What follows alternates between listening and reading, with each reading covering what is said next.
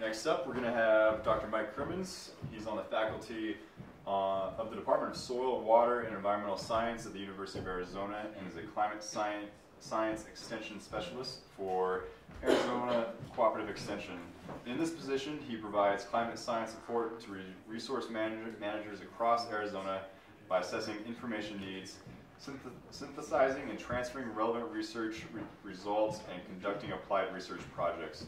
His extension and research work supports resource management across multiple sectors, including rangelands, forests and wildfire, and water resources, as well as informing policy and decision makers.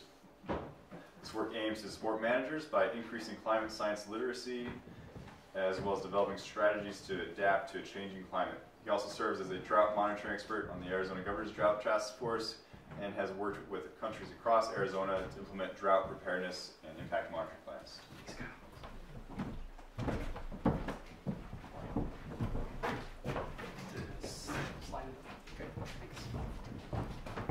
Good morning. I think I'm in front of lunch, right?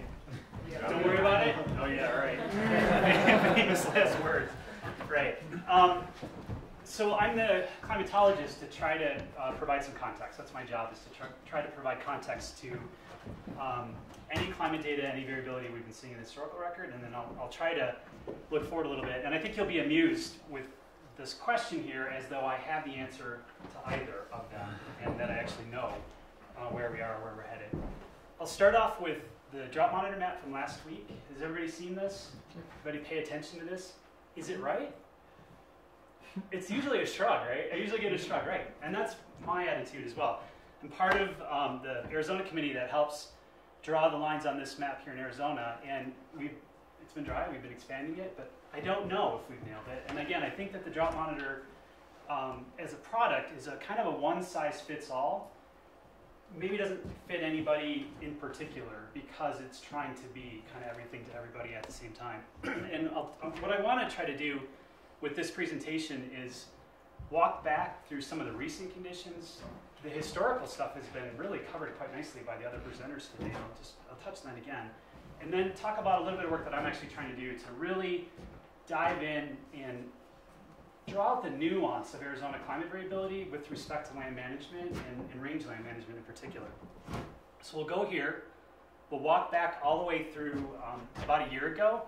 This is what we were looking at last January 3rd, and you can see that there was drought in Arizona. California was in the grips of its epic drought, and lo and behold, that reversed quite quickly in dramatic fashion as we go from January 3rd to April 4th here. And even in parts of northern Arizona, enough snow came in December and January that erased some of the drought conditions there. We continue to bump along the bottom as we have been for the last 15 years or so. By July, with spring getting epically warm and epically dry again, we start to bring the drought conditions back into southern Arizona. And then by last fall, we have this sort of creeping crud of drought coming back across the state because of a really unusual summer that I think we can all agree was weird. It was weird. And the climate data, if you don't look at it quite right, can tell you a story that's not quite the right thing, depending on what you're trying to manage for. So one thing I'm going to do, and I do this with all my talks, is I really like this tool, and I encourage you to check this tool out and play with this tool. This is the West-Wide Drought Tracker, which allows you to take gridded precipitation data that is created on a monthly basis, and it updates itself right at the turn of the next month. It goes all the way back to 1895 for the whole continental U.S., and some of the data that Mitch was showing earlier is the same data set, just a different interface. It allows you to do some really cool things here about sort of opening these drawers up and having information. And it can be really overwhelming, quite honestly. And in the climate profession, our job is to make new tools and lots of them and continue to throw them out at you, right? And so we now are at the point where we have so much information, it's hard to reel it back and say, what's the right information I should look at, depending on what I'm trying to manage for, where I'm at, and what's some of the background climate variability. So we're going to dig into this a little bit. We're going to take some of this data, and you can do maps, and you can do time series. This is Palmer Drought Severity Index, and then a time series here, and we're going to look at some of these particular maps here. So going back, just looking at last year, ending with last month through December of 2017, this was the precip in rank percentile. And so the yellow is below normal, and the bottom 33%. And then this is the bottom 10% here. So If we go back for the calendar year, and again, I'm very guilty of this too, of showing you the calendar year as the sort of characterization of climate variability over time. It's a good first step, but we know here in Arizona it's all about nuance, it's all about that context, and it's about timing, and it's about seasonality. And so we're going to dig into that a little bit more. But if we just take 2017, and we look at the precip, it's a bit of a shrug. It's on the dry side. Temps, though, in the 117-year, no, it's longer than that, 117-year record, record warmest. So we've got this sort of collision of kind of dry, very warm. And Mitch was talking about that earlier. We're going to try to draw that out. How do we put these two things together? If we look just back at the last wet season, how did the last wet season look? This is a precip map of gridded precip across Arizona for the proper monsoon season by the Weather Service, which is June 15th through the end of September. So you're getting the precip along the Mogollon Rim and then filling in through southern Arizona. It's percent of average. If it's white, it's near the long-term average. So we have some pockets of wet, a lot of sort of near white, and then the sort of lean towards dry. Kind of typical monsoon season if you sum it up by the 3-month or this 108-day period. But if we look at just Tucson Airport, we got all of the precip in about 3 weeks, right? So the seasonal total didn't really tell us that. We ended up near average, or actually above average for the seasonal total. But the timing of the precip here, as far as its normal spread here, about hitting half the annual total right about August 1st, we had half of the annual total, or half of the seasonal total by the about the second week of July, and then we were done, right? So then thinking about this from, so again, I tell this story to myself because climatologists, this is all we do. We just look at precip totals and precip data. To go to drought, drought's on the landscape. Drought's contextual. Drought is if it's meeting your needs as far as having water coming in. So we're trying to sort of unravel this a little bit more. So this then suggests that even with above average monsoon precip, this is not the best way to get your seasonal total precip. All right, so we have that in our back pocket. Okay, so then let's go back and look at seasonality. I think seasonality is just such an underrated thing in thinking about climate in the Southwest, and it's largely missed when we talk about drought monitoring at a national scale. When the drought monitor authors, who are rotating chairs, none of them are in the Southwest. The closest is in Reno every couple of weeks. That drought monitor author, Asheville, Lincoln, Washington, D.C., really struggles with this idea of you getting the right precip at the right time. So if we look at the last couple of years, this is a cookie cutout of Pima County, so that same PRISM graded data, countywide average, countywide total for precip. The blue areas here are the historic variability. It's a little hard to see here, but this is the extreme above the 95th percentile of total precip that would have happened in this month. You can see the blue repeats itself, because that's the background expectation, the climatology. The red line is what has actually happened over the last 3 years. So there's July, really stands out as being near record wet for the Tucson Airport proper. This is August, and then this is September. So really hitting the guardrails between record wet, record dry. Here's our fall at the very bottom. Then if we roll it back to last spring, near record dry, and above average, above median precipitation, kind of oddly timed, not too oddly timed, but right in the middle of the winter here. Last summer, not too bad.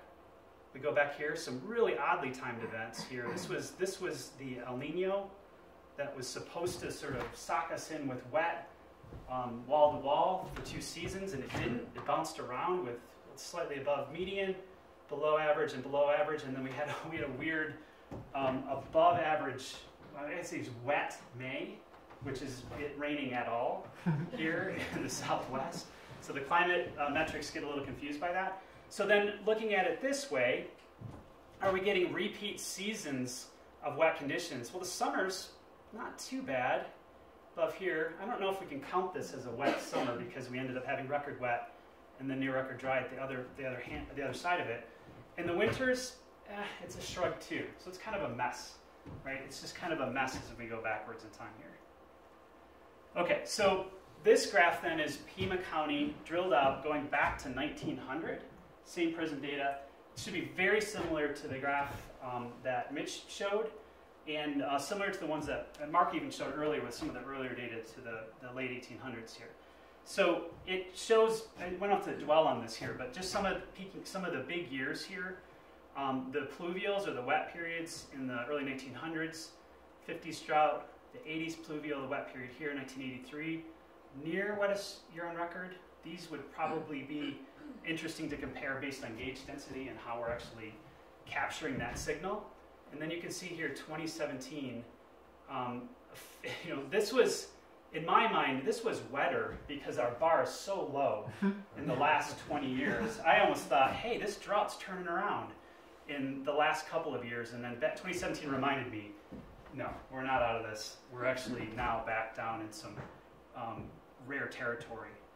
And speaking of rare territory, one of the metrics that I use, and quite a few of us use, I know Mitch and I have been working on a project we're using this, is something called the Standardized Precipitation Index.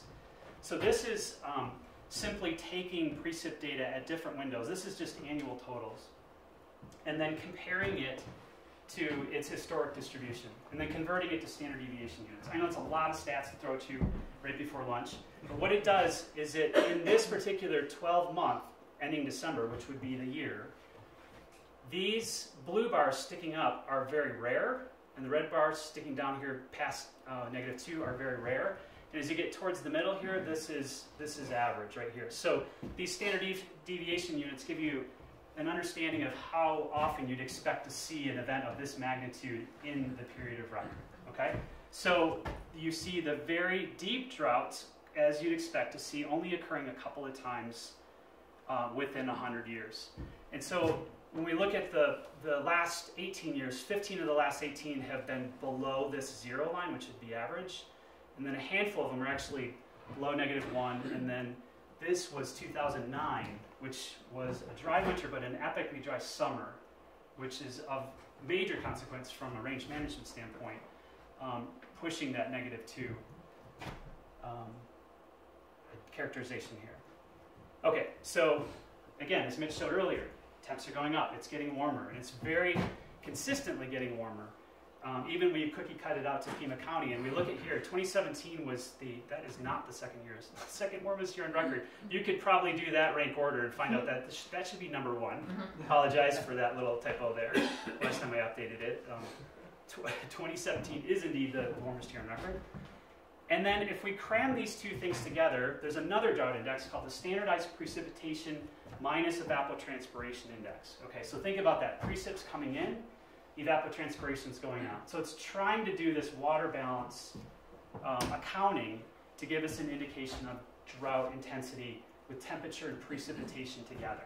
So as temps go up, you see droughts, cooler droughts aren't quite as intense as warmer droughts.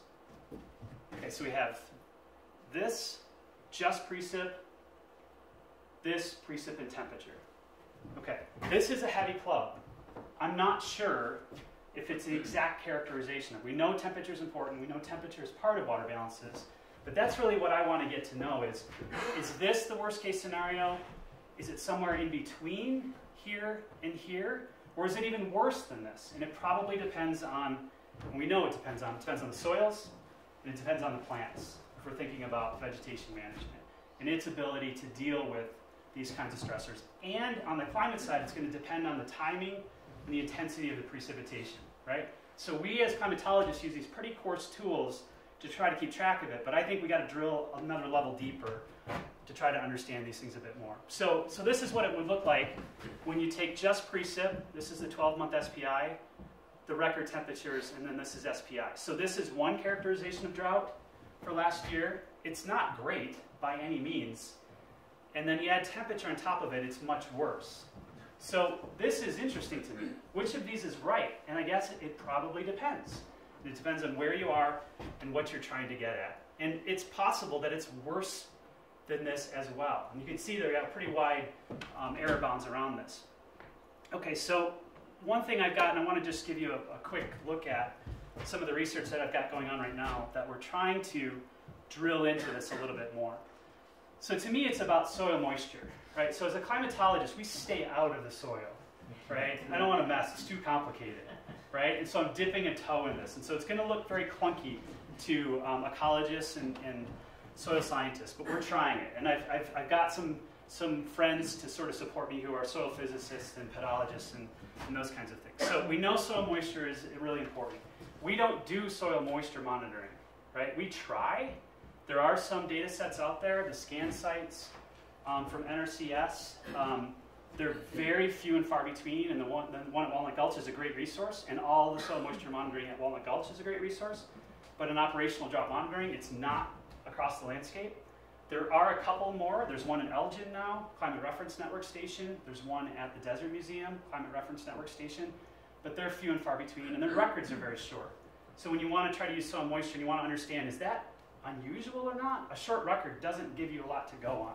So what we've tried to do is actually take a soil moisture model and create a climate record out of it by modeling our way out of this. And you're already going to go, ugh, you're going to shudder. And I know I shudder too when I think about doing this, but I think it's useful, and I want to just show you some of these results.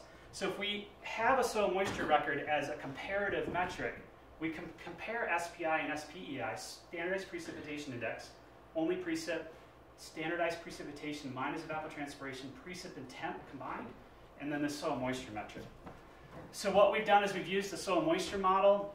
We estimate evaporation and transpiration as outputs, and inputs as total daily precipitation. So it's daily modeling going back to 1950.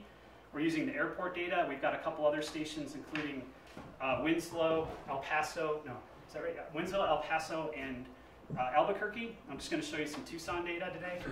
And it's, again, very simple, 500 centimeter loam, no profile, no horizons, any of that kind of stuff. And simple vegetation doesn't change. So again, it's a baby step towards having better accounting of precip that is, I believe, more sophisticated. It's not, I believe. It is more sophisticated than SPI or SPEI, probably closer to what's actually happening on the ground. Okay, so you can do things like this. Force it with our seasonality, which I think is really important. Wet season, dry season, wet season, background temperature, strong evapotranspiration in this season. And then this is what it looks like in the profile. So this is 100 centimeters. It's good. It gets wet in the winter, sort of. Soil dries out, and then it gets wet again, and then it kind of diddles around in the fall season out back into the winter. And then you get these really cool plots daily, which is, this is 50 centimeters here. You can see there's wetting fronts that happen with these events that go through time. So we do this daily accounting of soil moisture, and then I coarsify it and turn it back into a monthly soil moisture index for comparison back to SPI. And I'll do it at 10 centimeters, 30, and 50. And you can see at 10 centimeters, there's a lot of variability from month to month. As you go deeper in the soil, you get longer lags, which is what those drought indices are trying to do anyways. Are they getting it right? So the reason I want to do this is I want to go back to this site and I want to know, do I need to look at all of these to get a sense of drought when we're talking about land management? Or are there a couple that I could consult?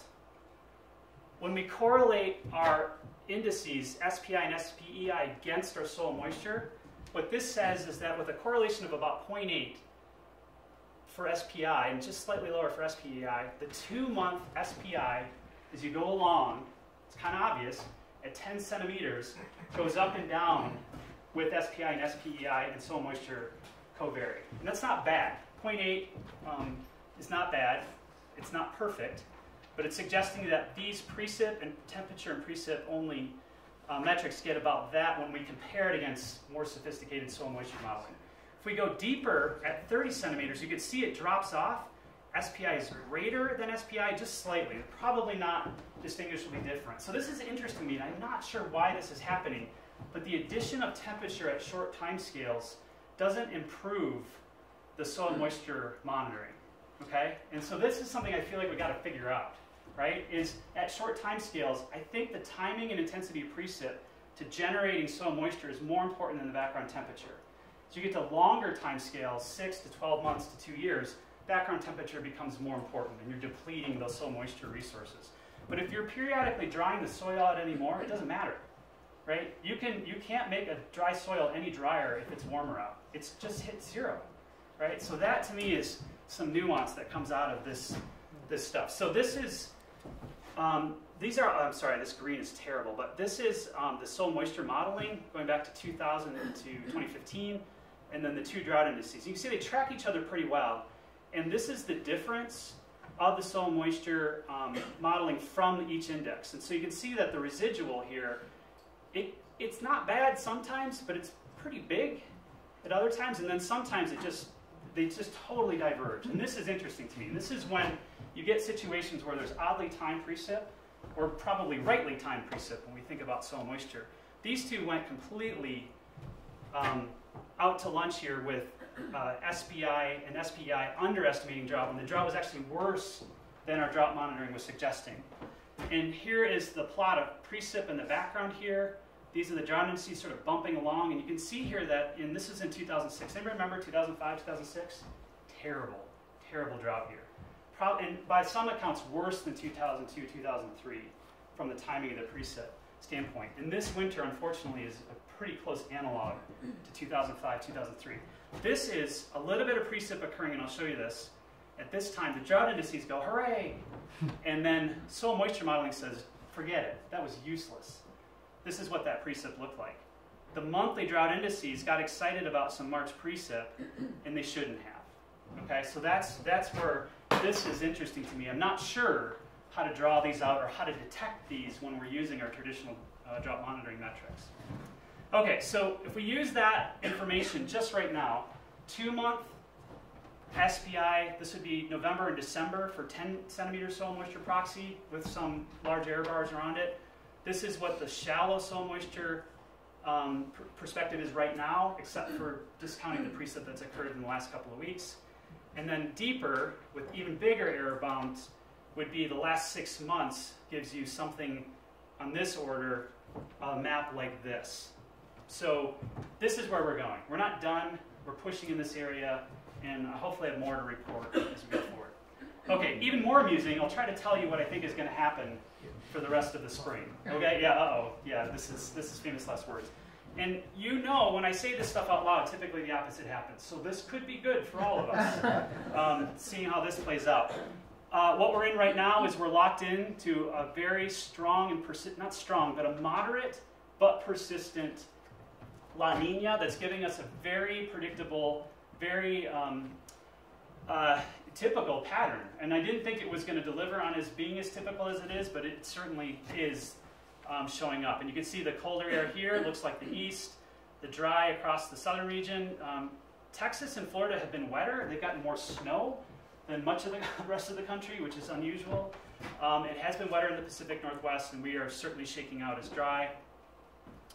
And you can see here when you look at seasonal average El Nino versus La Nina events, blue are La Nina, red are El Nino, that we tend to have seasonal totals that are for December, January, February that are below average when we get into the blue. So we're falling in line with that, and this is the current strength here. So based on the past as a guide to the future, which doesn't always happen, here's my failed, not mine, but everybody's failed El Nino right here.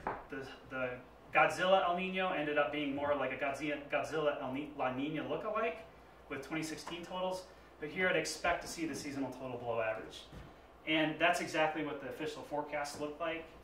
Below average for February, March, April, going to next month. And you can see this dry signal just extending all the way into the early part of the season. And as soon as the monsoon season kicks in the Southwest, CPC, Climate Prediction Center, says, no way, I'm not touching that. I'm not even going to try to make a prediction.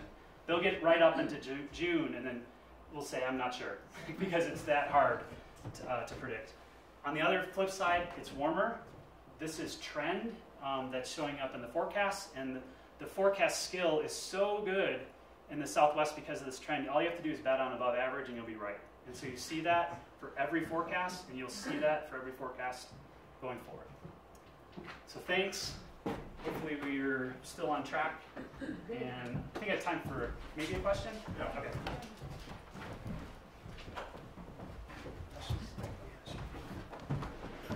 Okay, I know, me too.